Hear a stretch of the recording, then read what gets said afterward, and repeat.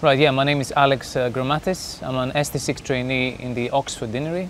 I'm currently doing an out-of-program fellowship in reproductive medicine at St. Bart's Hospital.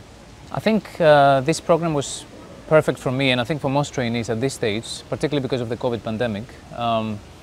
We did not have a laparoscopic simulation program, at least in my deanery before I did this program, and also the training opportunities provided by my hospital were reduced because of the COVID pandemic.